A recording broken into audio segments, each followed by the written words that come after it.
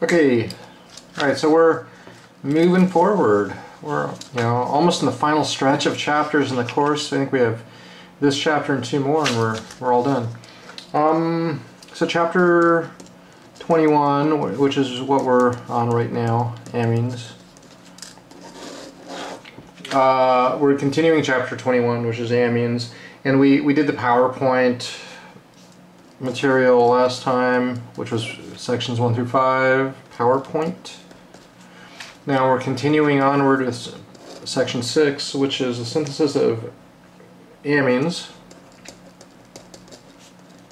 We're going to do primary amines. Synthesis of primary amines by alkylation. And this is SN2 alkylation. So it's really just reacting an alkyl halide with something to make an amine. Whoa, whoops. Okay, synthesis of an amine by alkylation. And what we usually do is we first show some bad methods, a bad method really,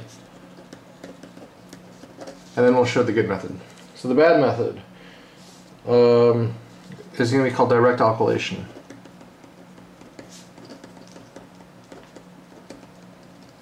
Direct alkylation.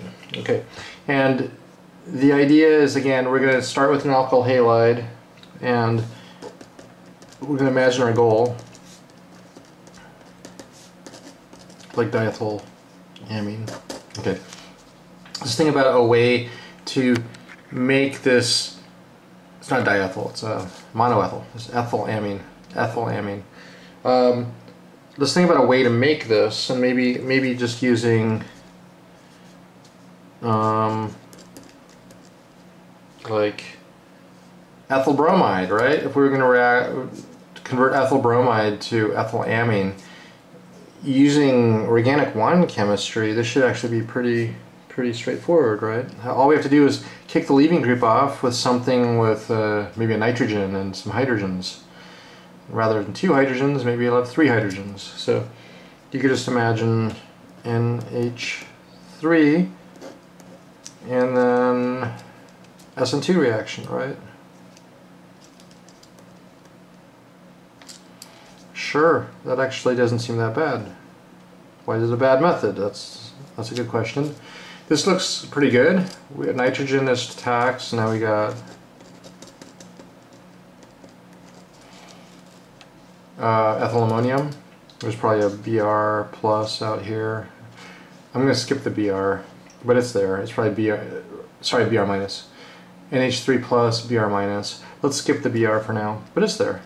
And then we just imagine, well, there's more ammonia, and that ammonia could be a base, and just take off one of these protons.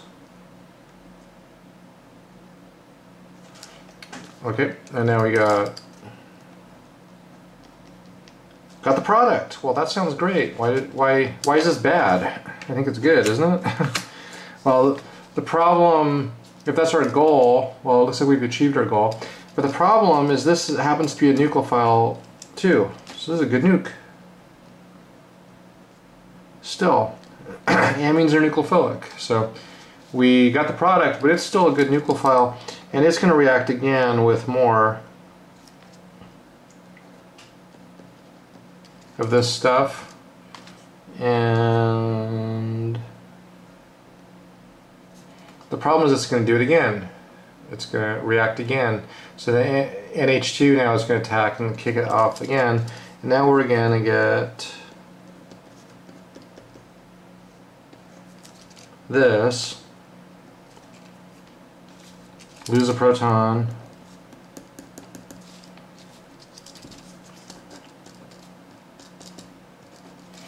And now it looks like we have a mixture of maybe some of this and some of that. The problem is it'll keep going and going, and the end result is you'll actually have, it's going to actually make a mixture of 1 ethyl group, 2 ethyl groups, 3 ethyl groups, and 4 ethyl groups, where you could say that it's a mixture of a primary amine, a secondary amine, a tertiary amine, which I'm not drawing, and a quaternary ammonium. This thing is called a quaternary ammonium. And generally speaking, when you make a mixture of stuff in organic chemistry, that's not a desired outcome. So it's like we don't want to make 4 different molecules. Usually like above, if you can see, our goal was to make this. Well, we'd definitely probably make a little bit of that, but you also make a bunch of other stuff.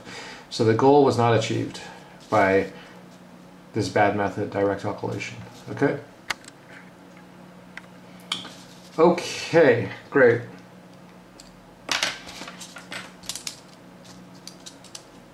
Oh yeah, why doesn't it stop? Why doesn't, after ammonia attacks and you lose a proton, why doesn't it stop there? Part of the problem is as you add more alkyl groups, it's actually a little more reactive. So that's actually maybe a little more reactive because the 2 ethyl groups are electron donating, and now with the more electron donating groups, the nitrogen's more nucleophilic. So yeah, net result though is you get a mixture of all these different things. Okay.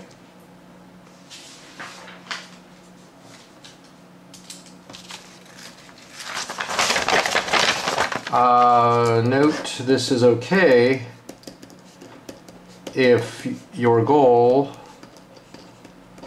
is to make a quaternary ammonium.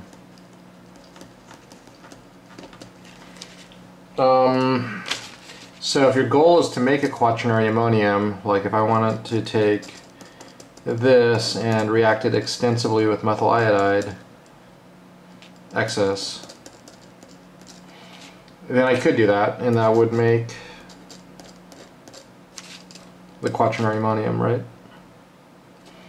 And then it'd be methyl iodo minus, right? So there are cases actually where you want to do this and make a exhaustively alkylated group.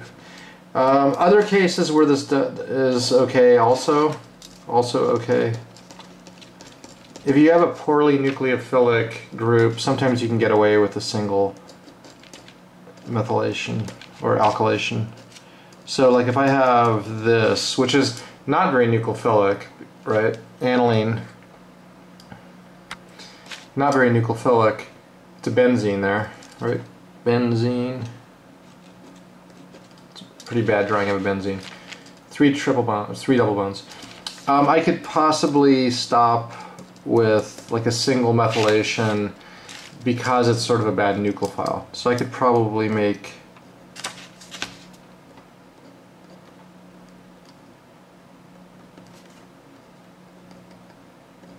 like a monomethyl aniline if I'm using a poor nucleophile, a poorly nucleophilic thing.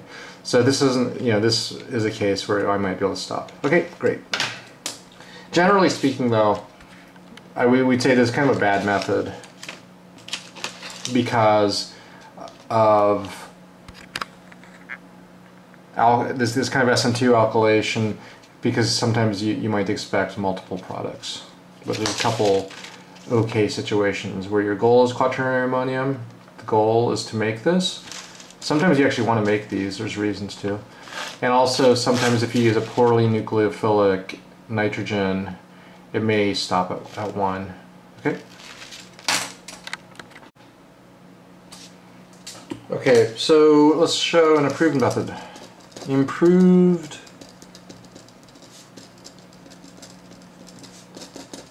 method number 1 that allows us, or we'll say it avoids the over-alkylation problem.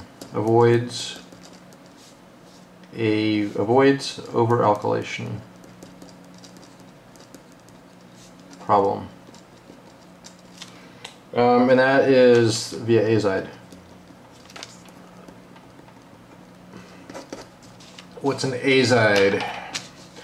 Or what is azide? It's a nitrogen thing, but it's nitrogen double bond nitrogen double bond nitrogen. So it's 3 nitrogens in a row. And so an example is if we're going to try to make, we want to convert this to a amine. 4 carbons NH2. Well, the way we can do this is first do a simple SN2 with sodium azide. Sodium azide. Well, what are the charges of the nitrogens? This goes back to organic 1 and formal charge. Well, N with 2 things on it is negative, N with 4 things on it is positive, and this N has 2 things, so it's negative. So it's negative, positive, negative. And there's 2 lone pairs there, 2 lone pairs there. Okay, and then this is going to be an SN2 reaction. Maybe use DMF as your SN2 friendly organic solvent. And so the mechanism is simply just have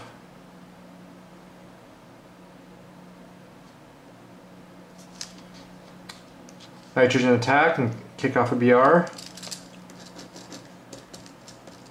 Whoops, uh-oh.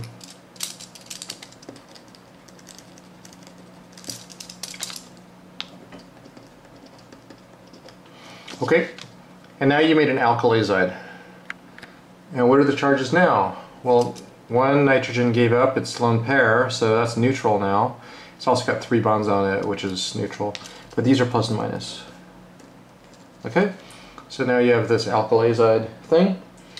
But that's not what we want. We want to make an amine. We want to make 4 carbons NH2. So how do we go about doing that? So now we can do a reduction. Lithium aluminum hydride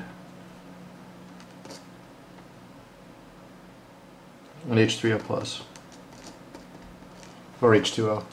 Okay, so this reaction will cause the conversion of the azide to the amine, and we also lose N2. So this is a reduction of the azide to the amine. The textbook does not give a mechanism for this, but I have a mechanism that I like. So let's show the marked mechanism. So we're going to react with H minus. So I came up with this mechanism myself, so I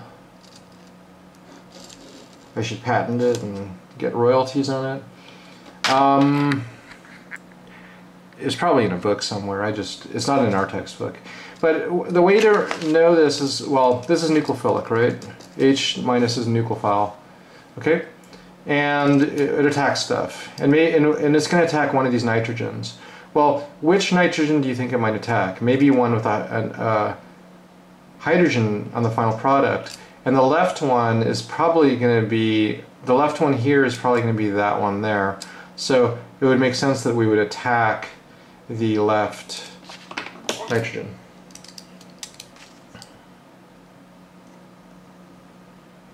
We attack, and then what happens? Then we kick electrons onto that nitrogen.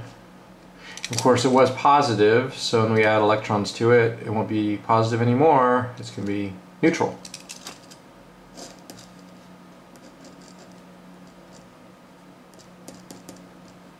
Now we have a single bond.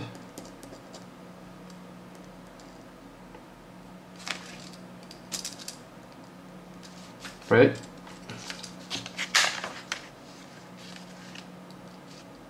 Okay, and so now the way I draw this, because we have 2 lone pairs left on the right side, right? So now I just kick in. That makes N triple bond N, nitrogen gas, and that breaks this off. So here we lose N2, kicks off N2 gas, and then we have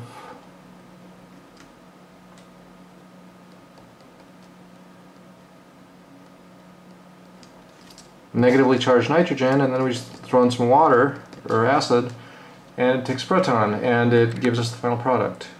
Okay, so that's it. That's an easy mechanism, I would say. The lithium aluminum hydride reduction of an azide. Okay, so it's a 2-step process. First we do an SN2 reaction to make an azide, and then we reduce the azide with lithium aluminum hydride and acid water, which gives us the amine, and it's a pretty simple mechanism. Nucleophilic attack of the left nitrogen, and then it swings back, the other nitrogen swings back and breaks off N2, and we get the final product, which, well, N minus grabs a proton, it makes the amine. Okay? Okay, so this is improved method number 1. Let's show improved method number 2.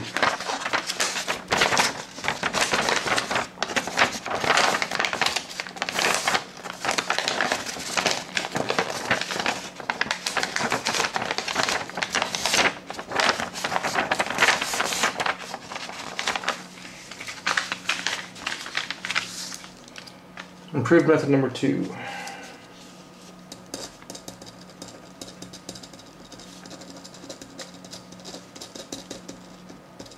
So this has a name, it's called the Gabriel amine synthesis. Gabriel amine synthesis, and produced by somebody named Gabriel, probably in the 1800s, a long time ago.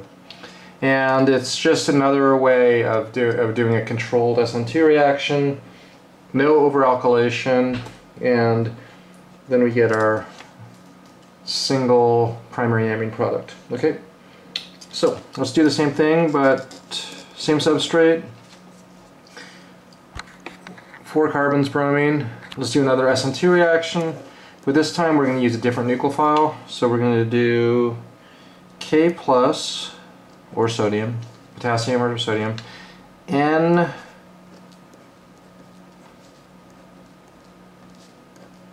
it's a little bit of a crazy molecule. So it's a potassium salt of this nitrogen conjugate base. Okay, this is, as a name, it's called potassium phthalimide, PHTHALIMIDE.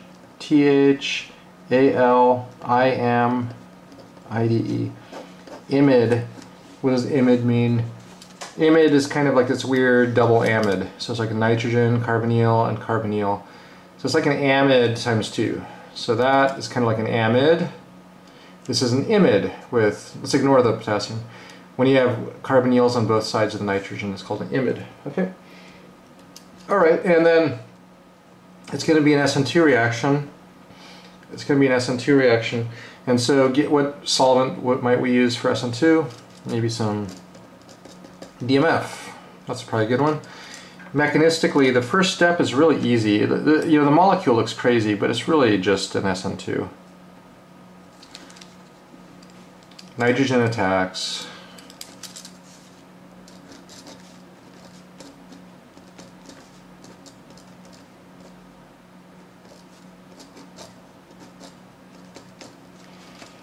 Okay. Why do they use the potassium salt?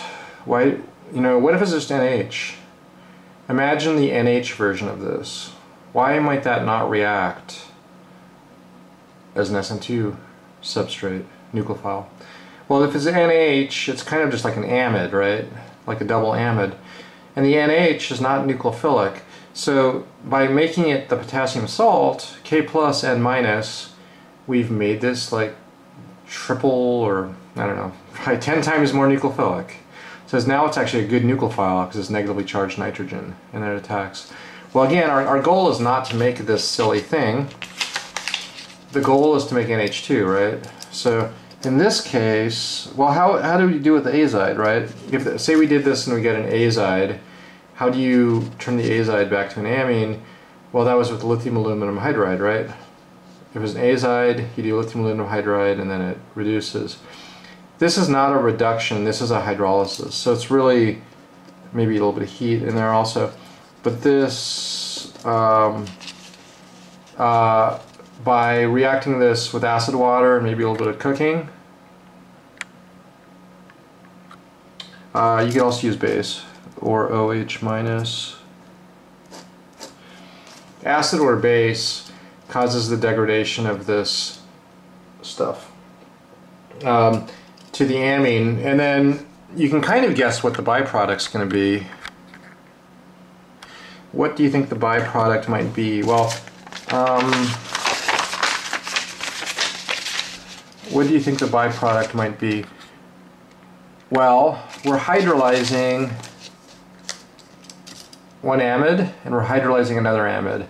And if you're hydrolyzing amides with H3O, maybe the carbonyl is turning into a carboxylic acid. So this will become a carboxylic acid, this will become a carboxylic acid. And so the end result is actually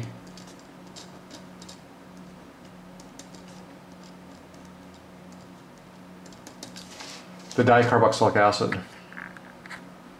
And it's simply a amide hydrolysis of two amides. You have amide 1 and amide 2. Okay, and we'll show the mechanism of that in a second. Okay, so that's essentially what it is. It's a hydrolysis of this.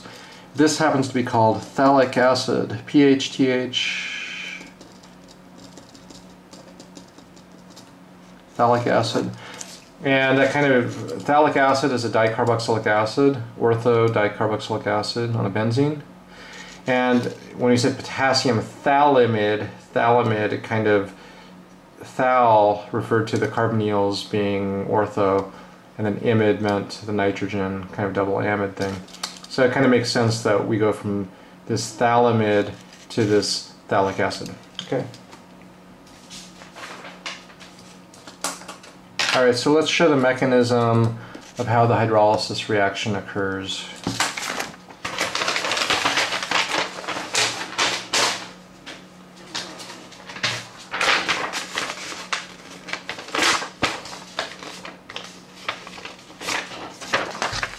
Okay, mechanism of thal, PHTHAl, thalamide hydrolysis. So this is kind of like the second step of the Gabriel amine synthesis. So I'm going to give myself a lot of space because this is a little bit of a mechanism. And I'm not going to draw every little bit of it because you actually kind of know this already. So this is going to be another case where I'm going to draw about half of it and then you can finish it. And it's probably beneficial to you to finish it because it might be a quiz problem. It's definitely one of the few reactions that could possibly be a quiz problem.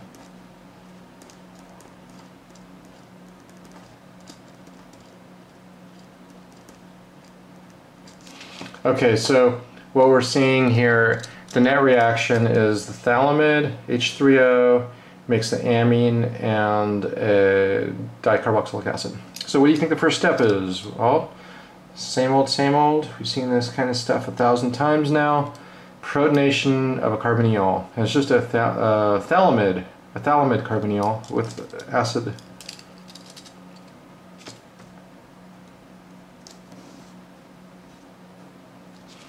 Alright, so protonate a thalamide carbonyl. And I'm going to abbreviate a little bit.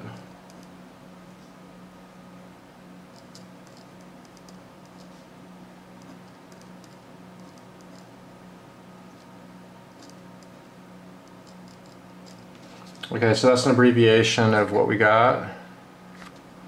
Maybe we have a double bond there or something, whatever. But we also have a proton now.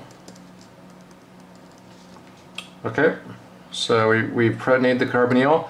This is an amide hydrolysis, so, and this is an RSCC. You can draw the RSCC out if you like. But what do we know about RSCCs? They like to be attacked. So I'm going to try to save some space by going downward. So now water attacks.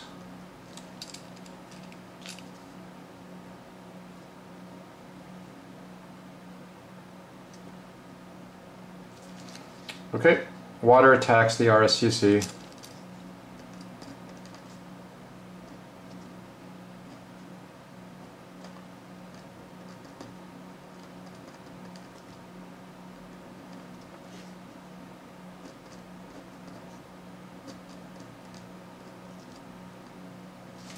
Okay, what happens after nucleophilic attack? proton transfer.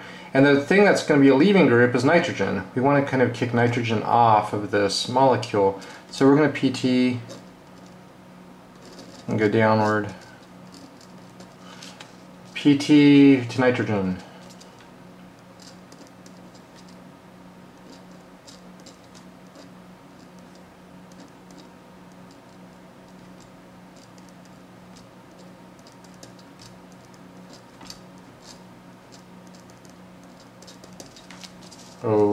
Okay, now nitrogen's a good leaving group, so kick off nitrogen. Oxygen kicks off nitrogen. Okay?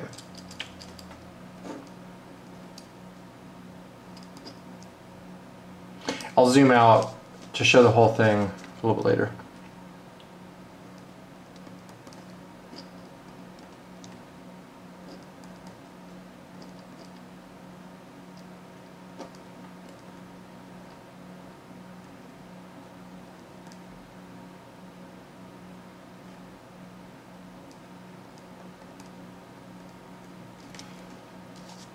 Alright, so now we have a protonated carboxylic acid on the top and this amide on the bottom. And normally now we're like, okay, minus H plus, right? Stop. But we got to keep going. And the way I recommend doing this is just PT from the top carboxylic acid down to the bottom amide.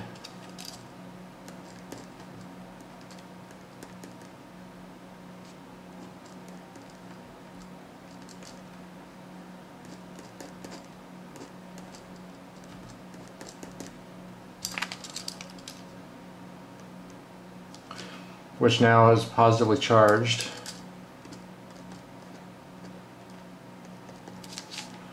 Okay, where are we going with this?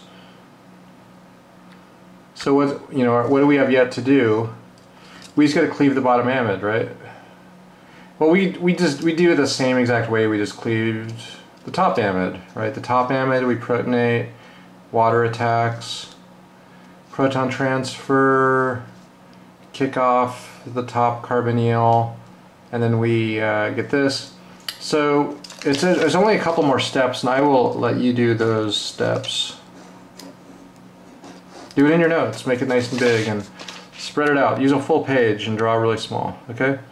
Because what is yet to happen, once we're at this point, now just water attacks again, and then we proton transfer onto nitrogen, and then kick off, and then we're very close, and then we just make the amine and the dicarboxylic acid. Okay? So hopefully the dicarboxylic acid is nice and clear, right? It's a carboxylic ortho dicarboxylic acid on benzene. All right, that's the Gabriel hydrolysis mechanism. Okay.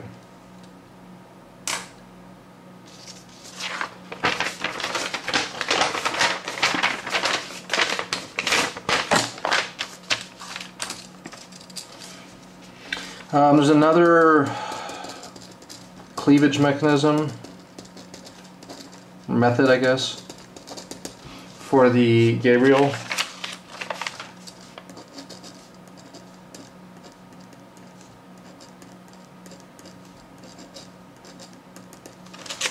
So phthalimide.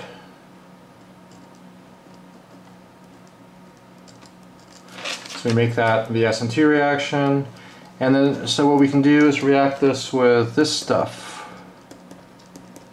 What's that called again? You've seen it before. What was it? When did we learn about this?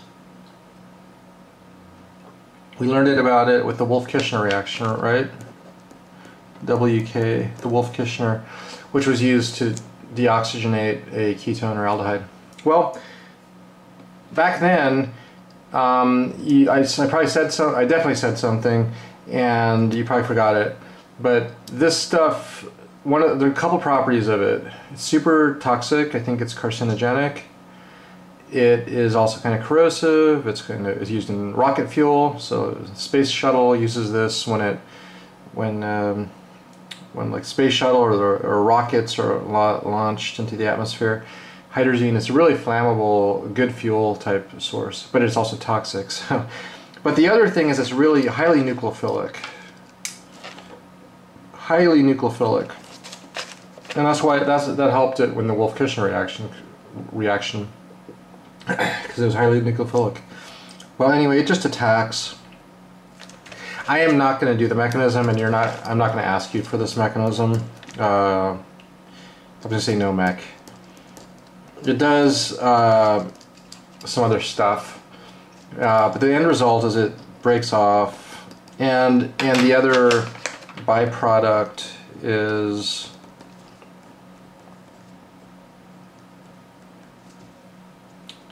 kind of like this. So this is you get kind of two nitrogens connected to this phthalimide thing. Okay, so that's the byproduct. I'm not going to worry about that mechanism. You could probably even guess a mechanism, and it'd probably be pretty close to correct. Yeah. Okay, cool. Side note, this molecule is actually related to a substance that I'll draw over here. It's related to this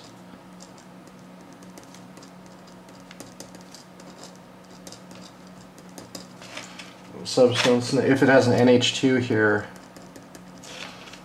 so that's a carbon, 6 carbons, right? I didn't draw this too well. Okay, benzene with 6 carbons. Sorry, I drew it poorly. And this is called luminol. Luminol, which you've probably encountered sometime in your life. It's found in glow sticks. So little sticks that you break, and it creates light. It's like a light stick. And what happens is, in the presence of oxygen or bleach or blood,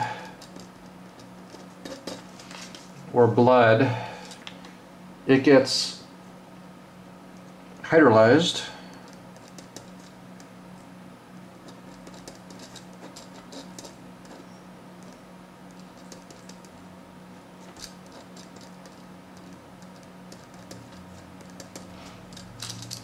Alright, my drawing ability is pretty bad today.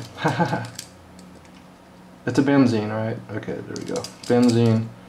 Okay, it gets hydrolyzed to this derivative. It's another benzene, sorry. And it also makes N2, and it makes light. So this is actually kind of how glow sticks work. So this molecule luminol reacts usually with oxygen, or like there might be a capsule of bleach inside the little glow stick, dilute bleach, and then light is created. So it's a light generation mechanism. The actual mechanism is kind of crazy in how this works. Well, the other interesting thing is that blood does this, and so this is used in forensics investigations. So like in we'll say like a murder scene or something, the police will spray this stuff around, and then wear like glasses where they can actually see little light emission that identifies where blood is. So luminol is used in forensics and police investigations to kind of identify like the presence of blood in a crime scene. Okay, so that's just a little side note, and it's, you know, it's vaguely related to the byproduct of this Gabriel synthesis, where we use hydrazine in the cleavage process. Okay, and we're not going to do the mechanism of that. All right.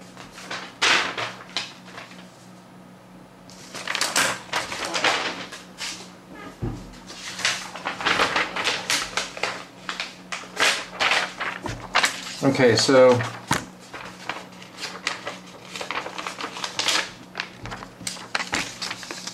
we did improved method number 2. We did which is the azide method. We did improved method number 1 was the azide method. Improved method number 2 was the Gabriel amine synthesis, which we just did. And improved method number 3 now, which we're calling D. Improved method number 3 is another SN2 type method, and this is via nitrile. which we've learned this method already. I'll just show the same example. And how are these methods improved? Because they work nicely with an SN2 reaction. So it's a nice, well-behaved SN2 followed by some reaction to make the amine.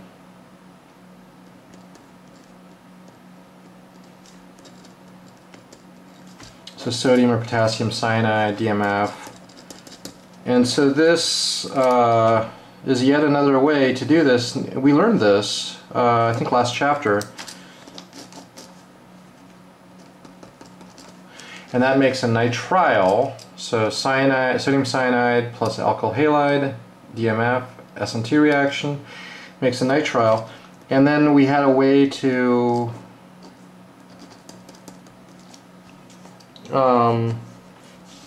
convert the nitrile to an amine. We learned this. 1, 2, 3, 4, 5. Noticing that the one difference between this method and the other methods is we went from 4 carbons, 1, 2, 3, 4, to 5 carbons. 1, 2, 3, 4, 5, 1, 2, 3, 4, 5. Okay? Which we call a 1 carbon homologation.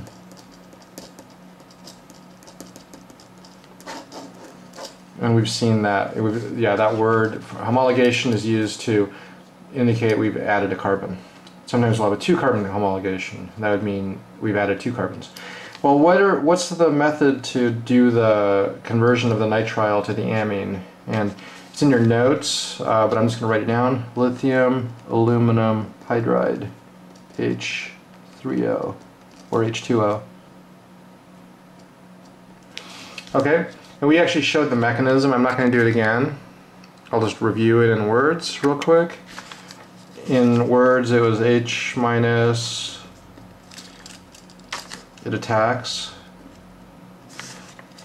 So it attacks once, and then it attacks again. Remember, it attacked twice, and then you get this weird nitrogen 2 minus thing. It's like, first it's nitrogen minus, then it's nitrogen 2 minus, and then we give acid water, and then it protonates.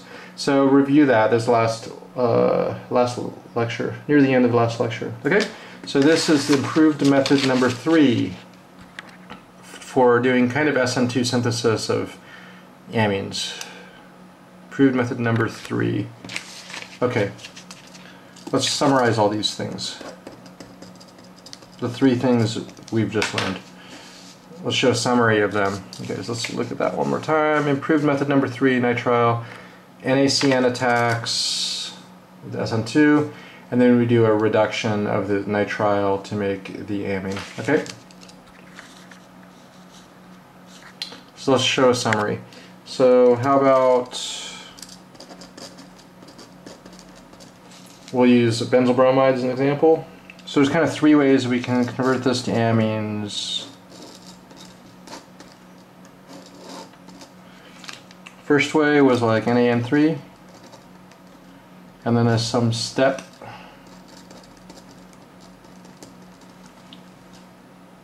The second way was the potassium phthalimide, K plus, N minus. A little hard to draw, I'll do my best.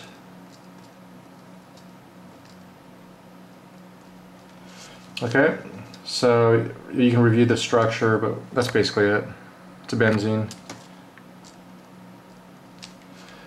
For the Gabriel amine synthesis, and that is has a second step, and that makes an amine as well. We can also do like NaCN and do a second step. We'll review those second steps in a second. The difference here is now it's a 1 carbon homologation, and now it's extra nitrogen. Okay? Okay, so what are the second steps in each of these? Remember what the second step of the azide reaction is, what the second step of the Gabriel is, or what the second step of the nitrile method is? Well, it's lithium aluminum hydride.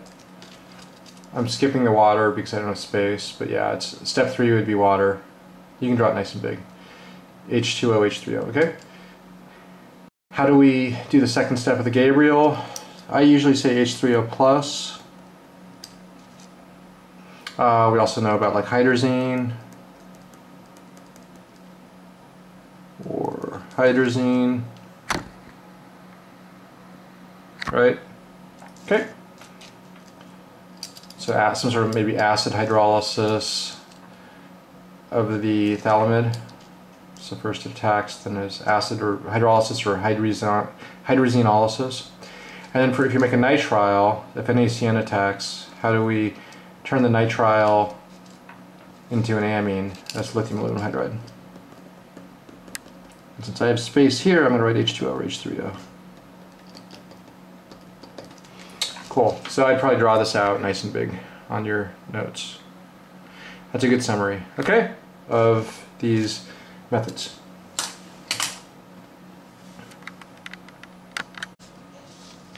Okay, so we showed a couple of those alkylating amine synthesis methods to make amines by alkylation. Let's show a different way to make amines now. 7. Synthesis of primary, secondary, or tertiary amines by a reaction called reductive amination. Reductive amination. I'm going to pull a star here because this is one of the most kind of common and important used methods to make amines in modern organic chemistry. Let's just show an example, kind of an overview, and then we'll show some examples. Alright, so the overview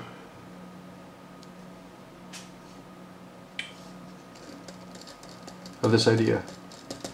The overview of reductive amination, sometimes I call it REDAM. REDAM. R-E-D-A-M. I don't know if anybody else does that. I do it. Is we make an imine or an aminium. Really easy. We've learned how to do that. And then we reduce it.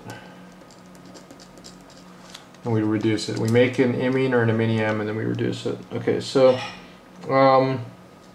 let's show the basic idea of it. So I'll take the amine and I'll react it with acetone.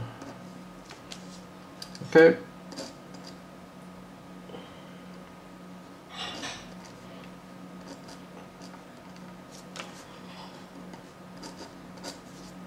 And that'll be the product. And we need to have a reducing agent in here. What essentially happens when these two find each other? This is chapter 19, or I think maybe 18 or 19, and yeah, this attacks, you know, makes a good leaving group, kicks it off, and you get this, right? What's that called? There might be a little acid in this mixture, H plus cat. Right, this is called an imine. Remember that? We have imines and iminiums. Iminium is kind of like some sort of positively charged imine. We have imines, we have iminiums, and we have enamines. That's the other one. We'll probably see enamines again in a bit. But here, yeah, we make an imine and we reduce it. And the reduction is some kind of maybe H minus reagent or something. Yeah, this just attacks, makes an N minus, and then some kind of proton source, protonates nitrogen, and you're done, right? We usually use specialized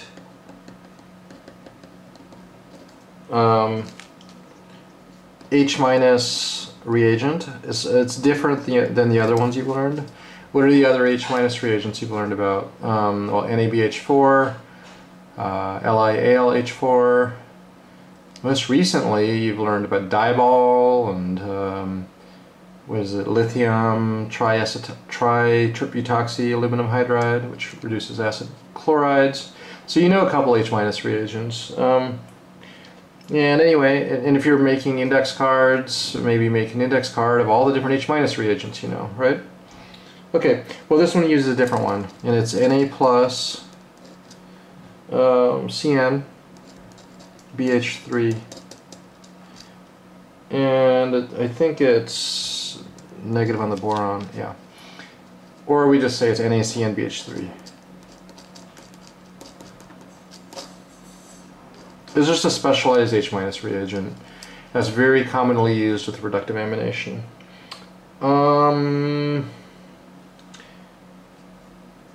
We usually do this at pH 2 to 3. What does that mean? It just means basically that it's slightly acidic, and that's where we get our H plus cat from. By just setting the pH to 2 to 3, it's the magic pH for this reaction to work really well. And then it's not like we add H plus cat, it's just kind of in the mixture because their pH is low. Okay. Another reducing condition is nickel H2. H2 nickel or nickel H2. And the book talks about that a little bit. Generally speaking, I try to emphasize NaCN BH3 as my reducing agent for this stuff. Okay, let's show some examples now.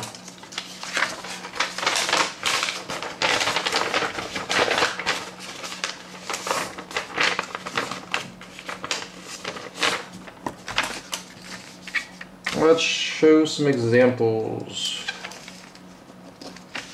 First one, we're going to make a primary amine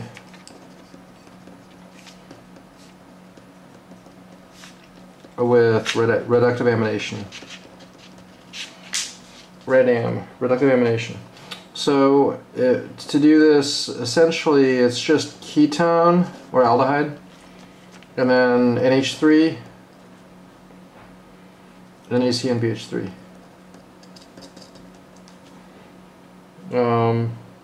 pH 2 to 3. I'm going to often skip that part just because it's not, I mean, it's silly to rewrite that over and over. Or you just say H plus cat, or H plus cat, catalytic, a little bit of catalytic acid, but sodium cyanoborohydride, yeah, no, that's the other thing. The name of this thing is called sodium cyanoborohydride. Sodium cyanoborohydride. Sodium cyanoborohydride. Okay? As opposed to like sodium borohydride, which is NaBH4. And lithium aluminum hydride, which is LiAlH4. But this is called sodium cyanoborohydride. Okay, and what's the product of this? Well, you just imagine ammonia making sort of an imine with a ketone. Okay. The key intermediate is simply that, imine, and then H minus attacks it, right?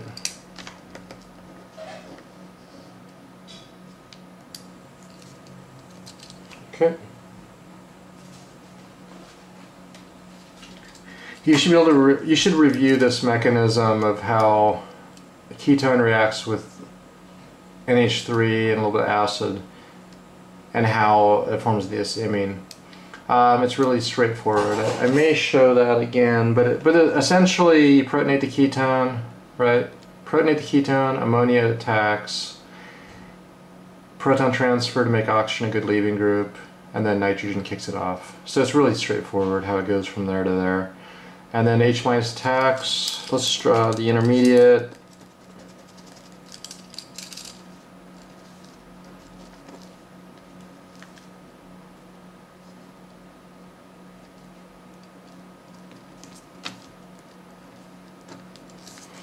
It's NH minus, coupled on pairs. Okay, and then we protonation from your solvent or from somewhere to protonate the N minus, right? Okay, there you go. That's an example of reductive amination and how it creates a primary amine. from a ketone or aldehyde. How about another one?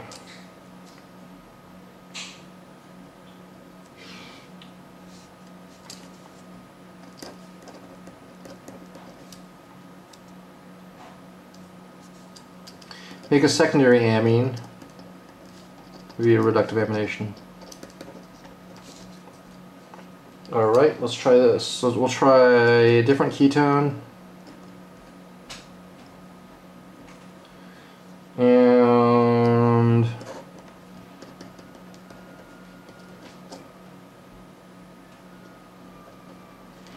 we'll do propylamine, NaCNBH3.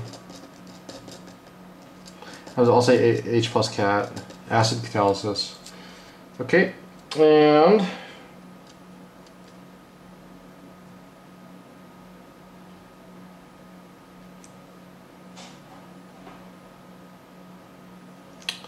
outcome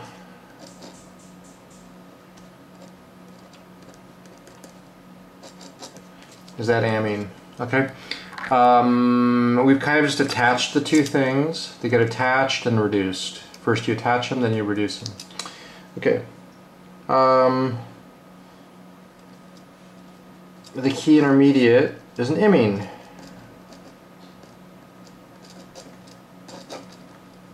And then we H minus it. We make the imine from the amine and the acid catalysis. You know how to do it. I'm not going to review it for you. Ketone attacks proton, you make the RSCC. Nitrogen attacks, proton transfer, kick off the leaving group, and then essentially you're going from ketone plus amine. A couple steps later you get the imine, and then H minus attacks this, and that's easy to draw. Make N minus, and then protonate. I should say also, a lot of these times the reactions are done in methanol, and that's a proton source, and that could be where you're getting your when you have your N minus, where it gets its proton from. So methanol, I can't really squeeze it up there, but yeah. And often solvents, we don't draw every solvent for every reaction. But if you're wondering where does it get the proton from, it's probably your solvent like methanol. Okay, so that's making a secondary amine from reductive amination. Okay, we should have to make a primary amine using ammonia. We should have to make a secondary amine from a primary amine. And notice something, that if we go from a primary amine to make a secondary amine, if we want to make a tertiary amine, so let's say our goal is to make a tertiary amine product, what kind of amine do we use in the reaction? Well, there'll be a secondary amine. So secondary will go to tertiary, just like primary goes to secondary. Okay.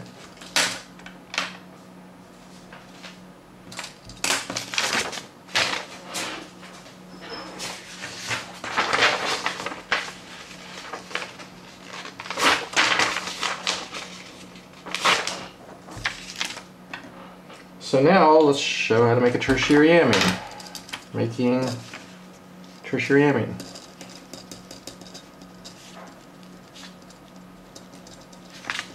Via reductive amination. Let's make a tertiary amine via reductive amination. Okay? Let's call it not 3, let's call it D in this section. Okay? Okay, and the big thing is this will be through not an imine but an iminium, which is kind of like a positively charged imine. Okay, how about we'll react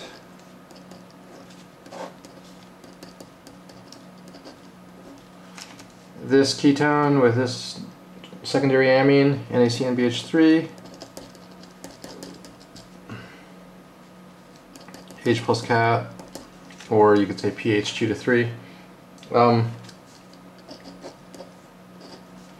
Out comes the secondary amine. That.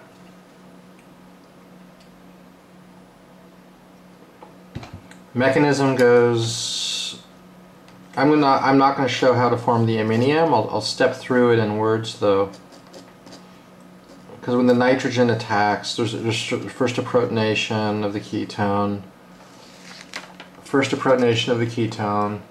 and then the nitrogen attacks, and then you proton transfer, make a good leaving group, and you get a iminium. Oops.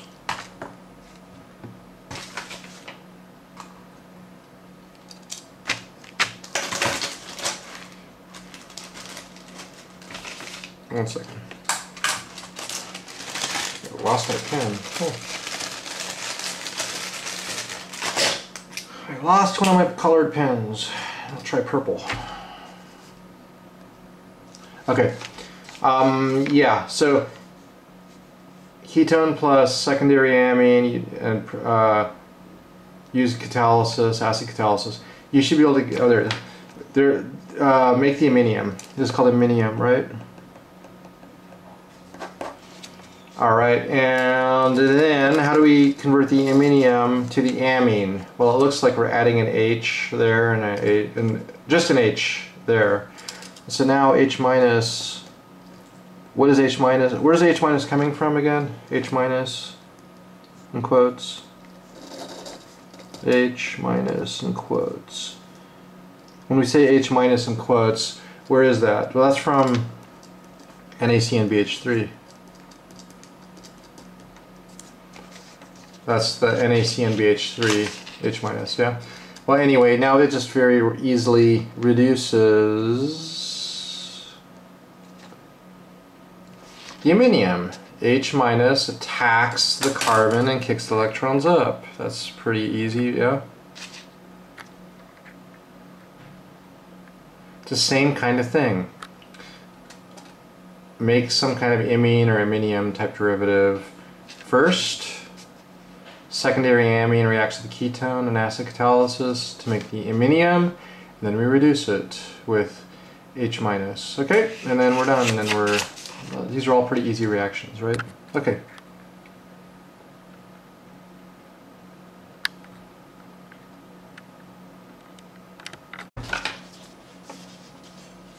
Okay, so another topic related to reductive amination is that we can do this sort of one pot versus two-step. By one pot we mean kind of just mix everything up and then it reacts. It actually works in a lot of ways, but let's just show an example of how we can do it a couple different ways. Okay, so I'm reacting this aldehyde, we'll react it with H2N, this kind of weird amine with a cyclopropane on it. We can actually also just sort of separate the steps, right? I can just have the aldehyde react with the amine and say, all right, H plus cat, because we learned this. This is organic. Well, this is actually this course chapter, I think, is 17 or 18. But essentially, that the aldehyde could react with the amine just to make the imine, right?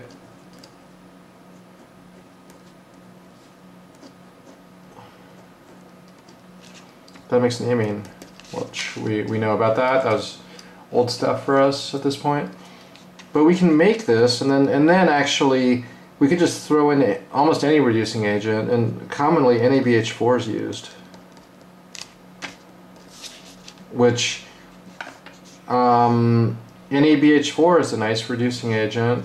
We use it for ketones and aldehydes. But if we actually for this kind of like two-step process, NaBH4 is sufficient, and then it just H minus attacks, right? Usually methanol, solvent, whatever. And our end product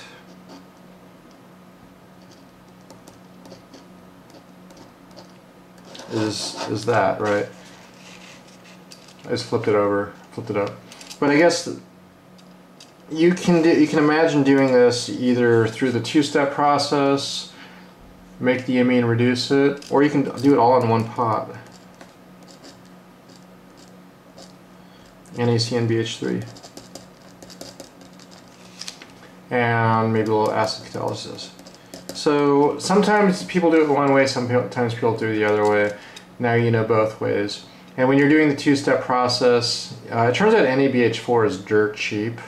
So this is maybe a little more financially practical to go the top way, make an amine, reduce it.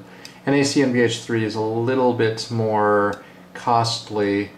One other little side note, because when you do this and you isolate your product, you often use a little bit of acid and we call it aqueous extraction, which is kind of a isolation, and sometimes this creates HCN, and HCN is exceedingly toxic, so you have to worry about HCN, and it's cyanide gas. I think the joke that people say is that it smells like almonds. You actually smell almonds. So usually you smell almonds and then you're dead because it's actually kind of toxic. That's a little bit of an exaggeration, but usually if you smell anything kind of almond-like, you would stop working with this. In the real lab, of course, you would anticipate HCN hazard, and you definitely work in the fume hood. So HCN gas is you know, you just work definitely in the fume hood, and you're not inhaling any of the vapors that come off your separatory funnel. So that's a kind of a toxicity issue with NaCnBH3. It's not necessarily toxic, but it creates HCN during workup. Okay, all right. I'm just going to say generally in this class, one pot's better.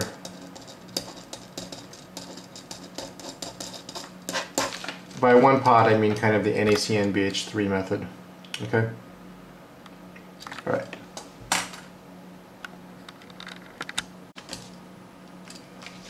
Okay, so let's show just a couple examples of sort of synthesis via reductive amination. So how you can actually kind of use reductive amination in a synthesis problem. So let's show as an example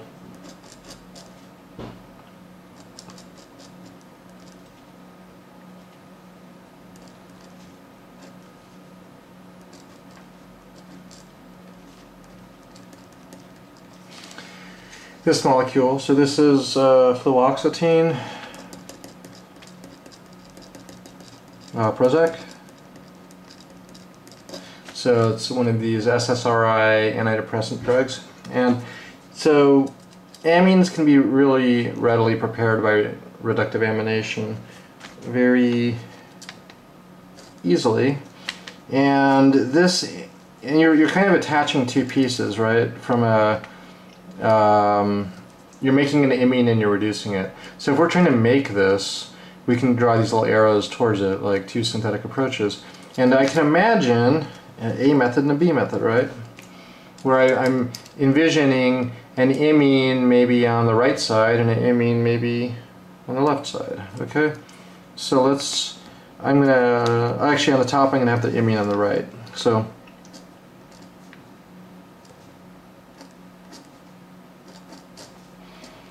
I'm going to abbreviate also the benzenes. So the pH means benzene, pH means a normal benzene. Since this benzene is weird because of the CF3, I'm going to call it AR. It says OAR. So pH is the benzene, OAR is the other guy. Alright, well, of course, yeah, if we have this amine and we reduce it, what's the product? It's that, right? Let's try the other one.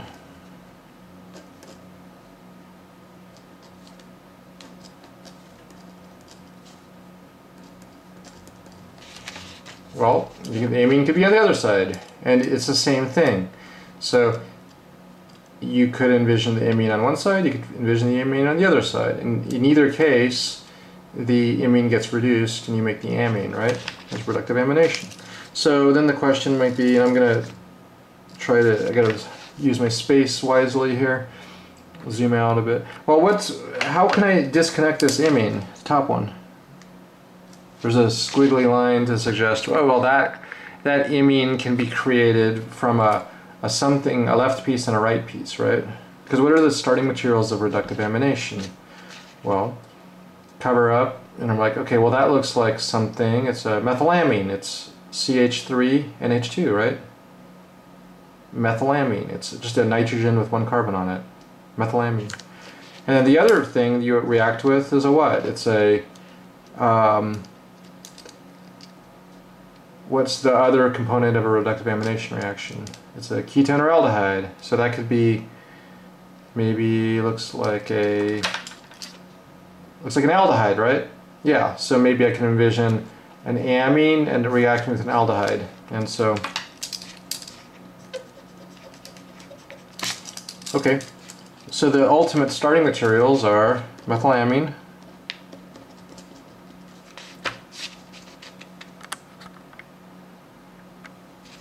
and the aldehyde, that acetyl-1,O thing. So,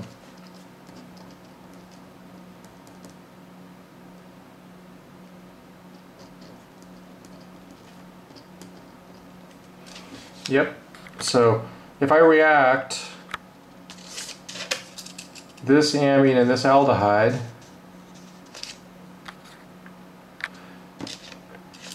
it'll make that imine, and then it gets reduced.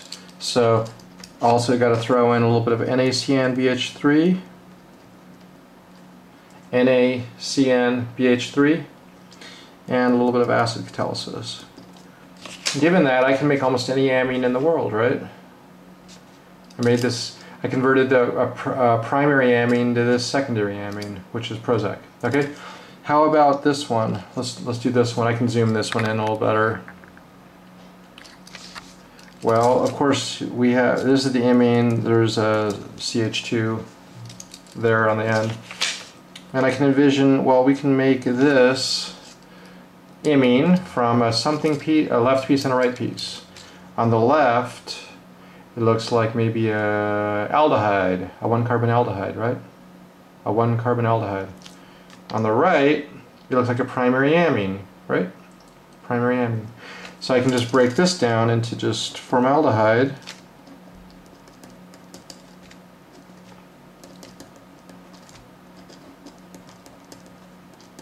And this primary amine, right? And if I react these two pieces together, this primary amine with formaldehyde and NaCnBH3, well, that would make the imine, and then that would be reduced to Prozac the amine. So I'll zoom out so you can try to see both approaches. Hopefully you can see everything nicely. Yeah. Alright, there we go. Yeah, so almost any amine we can envision this sort of disconnective approach where you look at the amine and you envision, oh, the imine can be on one side or the imine can be on the other side. And then we just break down the imine into its two components. This imine is produced by formaldehyde and a primary amine. This imine is produced by methylamine, which is the nitrogen on the left, and this aldehyde. And then in either case, just, yes, NaCnBH3 and like acid catalysis. Okay, so that's really cool. Reductive amination is a very versatile way to make amines. Very versatile way to make amines. Redam. Reductive amination is a very versatile way to make amines.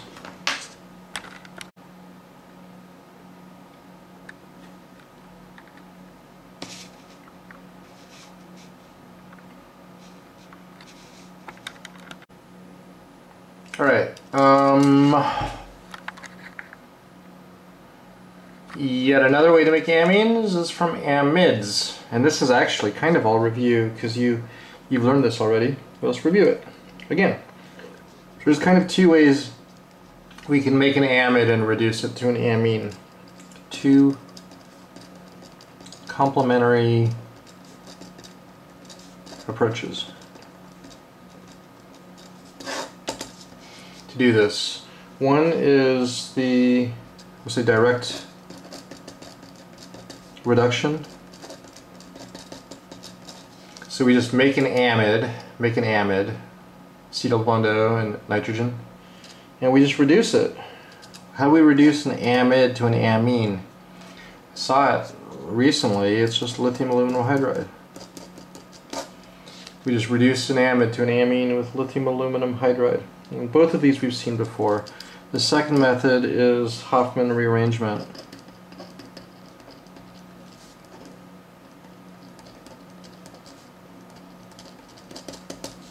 And this is a little weird, really fun mechanism, and I'll just quickly show this one again because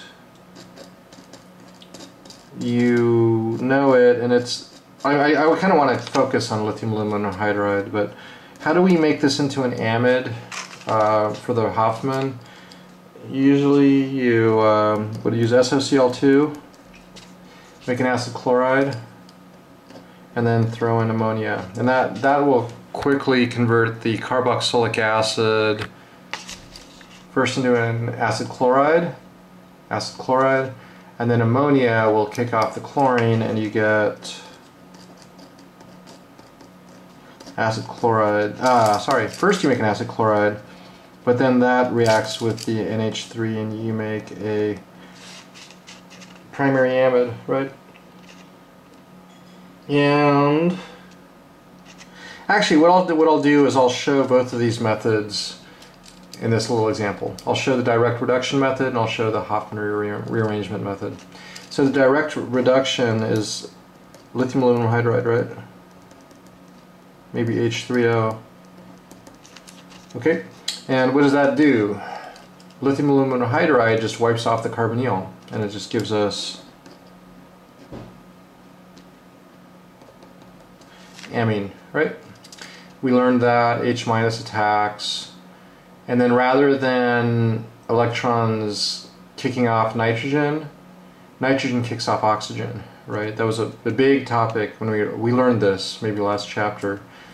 Yeah, and then you get an iminium type thing, gets reduced, you get the primary amine, okay? Well, what is the Hofmann? The Hofmann, and, oh yeah, one more thing. That method works for any amide. I can make any amide, not just this boring amide with NH2.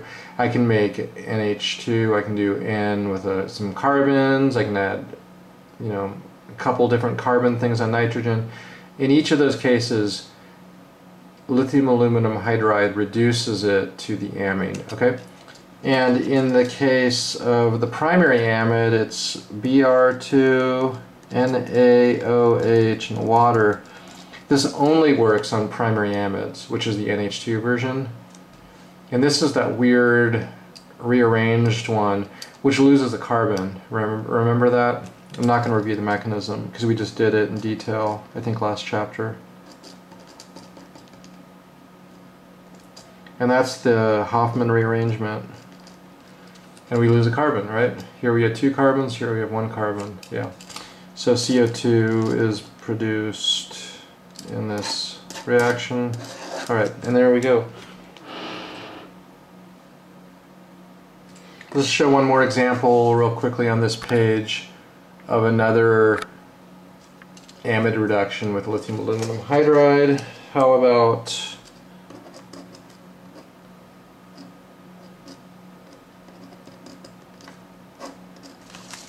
take this amine and react it with a funny acid chloride like this. What does that make? What does that make? This nitrogen attacks, of course, then you lose the proton, and then you make an amide.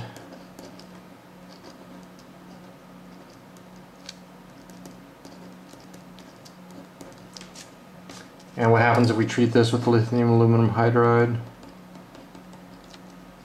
What happens if we make an amide, amine plus acid chloride makes an amide. What if we treat that with lithium aluminum hydride? Well, that just wipes off the carbonyl.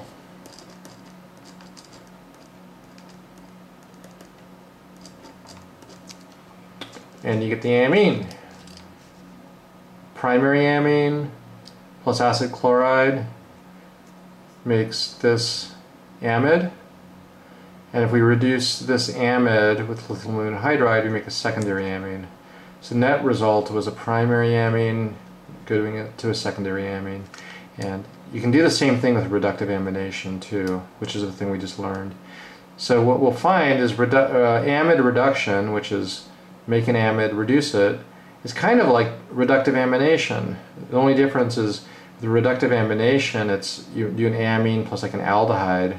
You do the corresponding aldehyde of this. So amine plus the aldehyde version would probably make an imine type derivative, and then it's like NaCNBH3. Yeah. So amide reduction and reductive amination are complementary.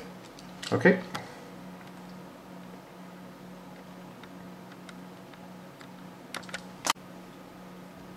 Alright, so we're going to do one last thing for today, and that's going to be just to reinforce this amide reduction business. Synthesis of the antidepressant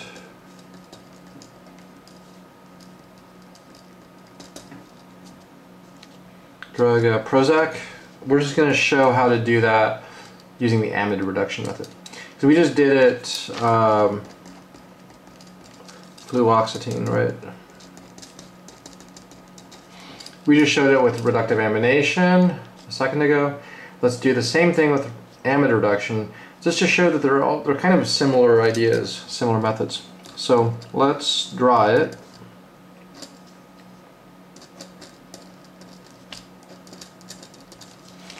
Okay, I'm abbreviating it again. Phenyl is a benzene.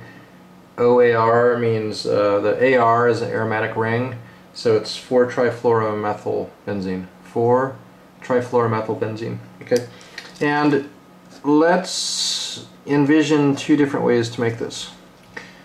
Well, because just like before, with reductive amination, we looked at the product and we're like, well, we can envision an imine in one direction or the other direction. Well, we're not doing the imine method anymore. We're not doing reductive amination anymore. We're doing amide reduction, right?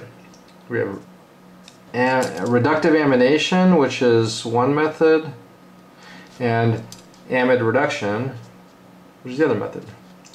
Reductive amination makes imines and reduces them. Amide reduction, we make amides and we reduce them. Okay, so I'm going to envision the amide in one of two places, either the left carbon or the right carbon. And so I'm going to call one of these A, the other B. I think I'm going to make the one on the right first.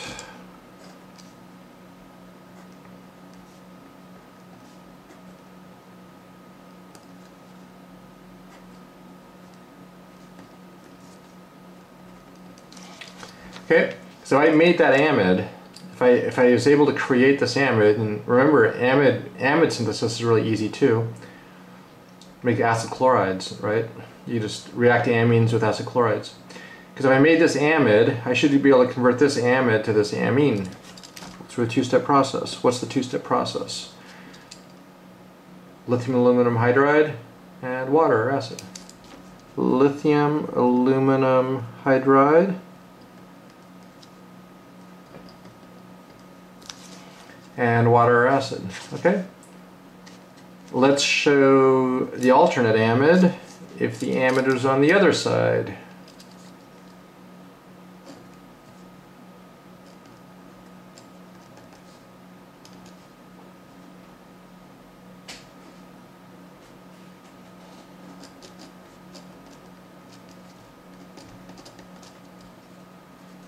Gotta draw my H somewhere. Let's put the H right there, I guess. Okay, and if we made this amide, if we took this amide we could also reduce it to the amine, right? You can have the amide on one side, or you can have the amine on the other side. I'm going to abbreviate lithium aluminum hydride as LAH over here. It's the same thing. LAH, lithium aluminum hydride. Okay, so that's cool. That's really easy. We can take this amide, we can make this amide and reduce it. And how do we make that amide then? Because we can make this amide and reduce it, or you can make this amide and reduce it. Both of them give the same final product. So how do you make an amide? Let's get the blue pen out, and we'll draw a little squiggly line. Well, we can make that amide from an acid chloride, right?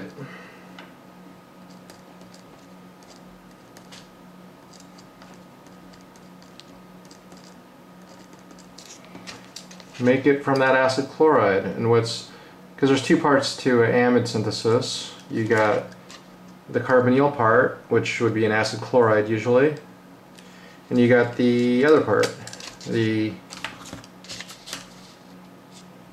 amine part, right? So you have an amine part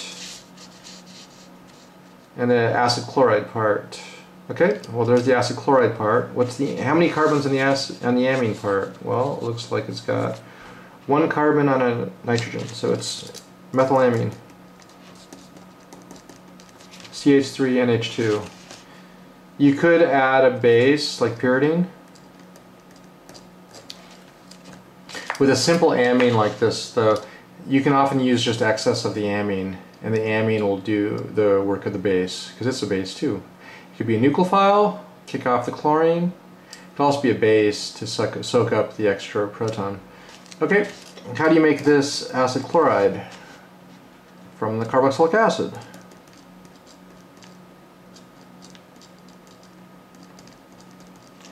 How do you convert a carboxylic acid to an acid chloride? You should know that. SOCl2. Okay. Alright, so lastly, let's just show how might we make this amide. Well, the thing about this one's just a little funny. We're going to still have two pieces, right? We're going to have the left piece. That's an easy piece. That's just an amine, right? And we'll have this right piece. Right piece, and then we'll have like the left piece. The only funny thing is that this one carbon piece is not a good acid chloride. It's not stable. So we actually have to use kind of an anhydride type derivative. So yeah, this as an acid chloride is not good. So we'll just use an anhydride instead. But this is very easy. So it's just the amine, right? So it's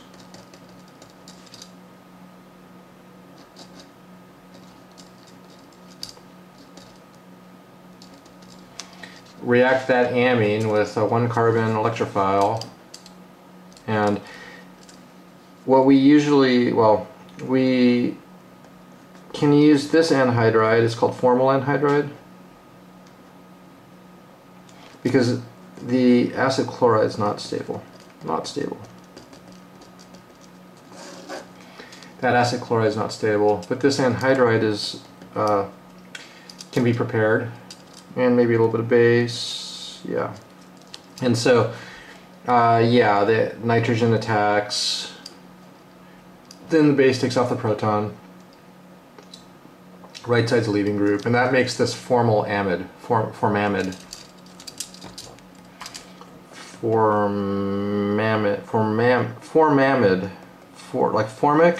Like formic acid, it's a formamide. Okay. All right. One more thing. We'll just while we're going here, one other way to make a formamide that's maybe even better than formic anhydride is we think we mentioned this before.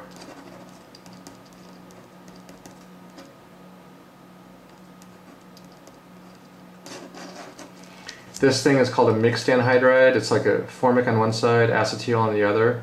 In the real world, this is what people usually use. Real world.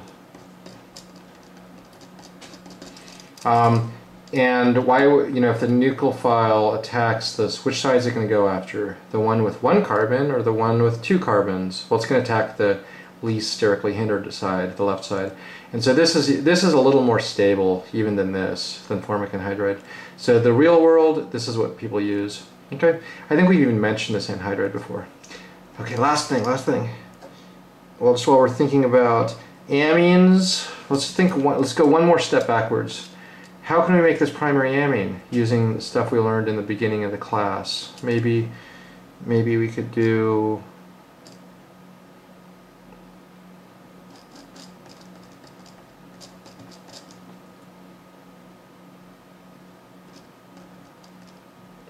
from a alkyl halide. How do we do that? We learned this. Remember we had a bad method and some good methods. Think of a good method to do this. I'll tell you my suggestion, just make an azide, reduce it.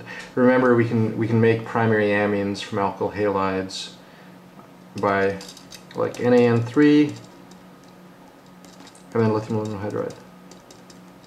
Okay? So we just did a pretty substantial retrosynthesis, kind of going backwards, of Prozac. Okay, I'll draw this out. We're done. I'll just zoom out and let you can see the whole thing. If you can see it all. I think you can see it, all the detail. I'm done talking, but I'll just kind of push this so you can see it all. So yeah, we had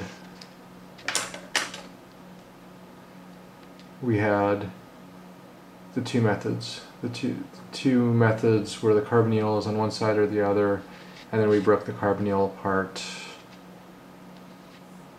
Either acid chloride and methylamine reduction, or the carboxylic acid can be created from acid chloride can be created from a carboxylic acid. But we also have the other alternate way where the amide's on the other side. And amide can be created from an amine and formic anhydride. And then we just pushed it even further backward and just said, oh, how can you make that primary amine? Oh, from an alkyl halide, and do that from NaN3 lithium aluminum hydride. Okay, sorry I went a little over. I'll stop.